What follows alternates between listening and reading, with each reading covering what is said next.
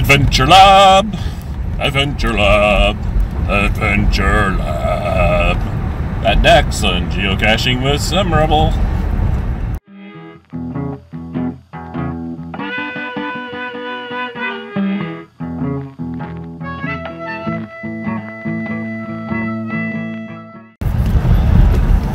Well, there's a new Adventure Lab out in the county. 5 labs altogether, and they're spread out across the county, so this is going to take a couple days to do them all. I'm not going to do them all at once. And it's by local cachers, Fortune Seekers, George and Kim. George is a volunteer firefighter, so he decided to do the Adventure Lab on the fire stations in Norfolk County. So we're off to fire station number 1, I think, in Simcoe, my hometown, and then we'll do the other 4 when we get a chance to. So just waiting for cars. Busy traffic today. So that's next. Norfolk County is divided into 11 fire districts. These districts are based on the principle of providing the appropriate fire and rescue service in the best possible time frame. Each fire district is serviced by a fire station. Fire stations vary in size and capability according to the fire protection and rescue needs of the fire district.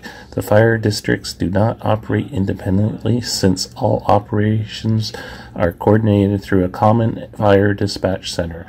It is very common for our firefighters and fire apparatus to respond from more than one station to an incident, depending on the need.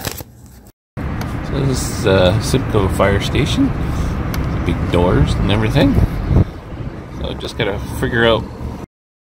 Simcoe's Fire Hall used to be at the corner of Robinson and Talbot Street back in 1879. On July 3rd is a separate parts of the town. 3 arches were erected, one by firemen on the corner of Robinson and Colburn Street.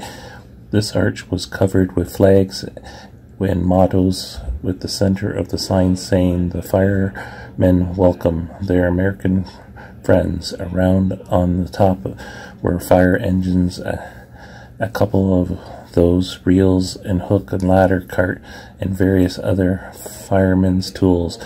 That has been arranged in a very pristine effect. The old fire hall was built in 1889. Simcoe had many memorial fires, some notable being the Kelly bowling lanes in October 1969, the train derailment and fire on Norfolk Street North in 1975, King's China Shop in May 1977, assisted with the Hagersville Tire Fire in 1990, the Dahmer Hair Salon in the summer 1994, and the Simcoe Composite School Gym Fire of October 2003. The current location of the station is on the corner of Victoria and Culver Street. They have 31 firefighters, with 1 being female. Average calls are 324 per year. Alright, at the fire station, just need some information off the plaque over there to get the lab. So now 1 down, 4 to go. Station 5, Delhi, has around 14 decades of firefighting. They have had 2 families and 3 intermediate family members serving at the same time. Currently they have a district and deputy district chief holding the same position as a previous close relative at the same time. The 2 largest hotels in town burnt in the same decade, both being suspicious between 1985 and 1990. Station 5 was put on the map due to the diaper fire. Station 5 was served under 3 governing bodies, being the Town of Delhi, Township of Delhi, County of Norfolk. In the 1950s, We provided service Middleton and Houghton until they established their own service. Station 5 has 24 firefighters, all male. Their average call volume per year is 139. We're at fire station number 5 in Delhi. Needed some information off the station here.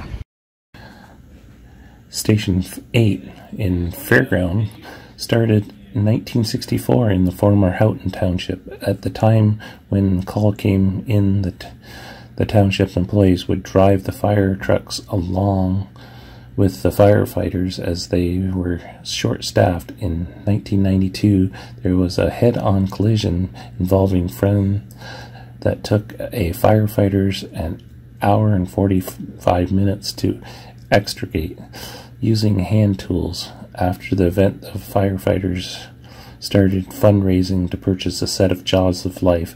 In 6 months, they raised $30,000, then purchased the Jaws in 1993. Station 8 has responded to Sand Hills for hand gliding incidents. They have 16 firefighters, 1 being female. The average call volume is 60 per year. And we're in Fairgrounds, out in the boonies. Station 10, St. Williams, was started in 1959 by a few local guys. Their first pumper was a modified irrigation pump. It's currently stored in the Deputy District's barn. There used to be a house beside the fire hall a long time ago.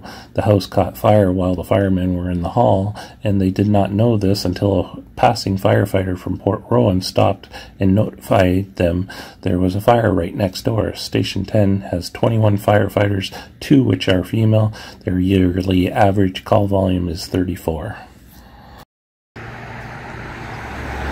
Fire station number 10. Needed some information off cistern, so I had to find out what a cistern was. Station number 4 in Teeterville. In 1897, a fire broke out in the home of Jack Denby, which spread quickly. The alarm was raised by the bells on top of the blacksmith shop, and many local citizens formed a bucket brigade. Very quickly, the wells in the village were drained, and unfortunately 14 buildings burnt to the ground.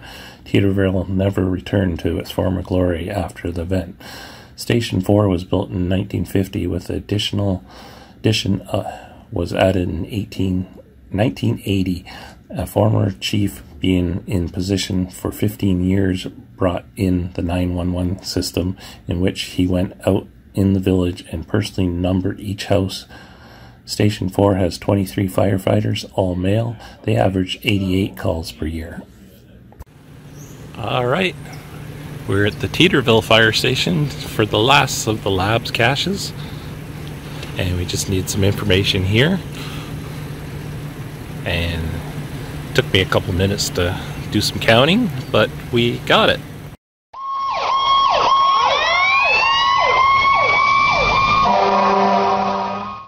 So 5 labs, fire halls all across Norfolk County. A lot of driving, but 5 caches, right? And this, with this one completed, this is my 200th lab cache. Woo!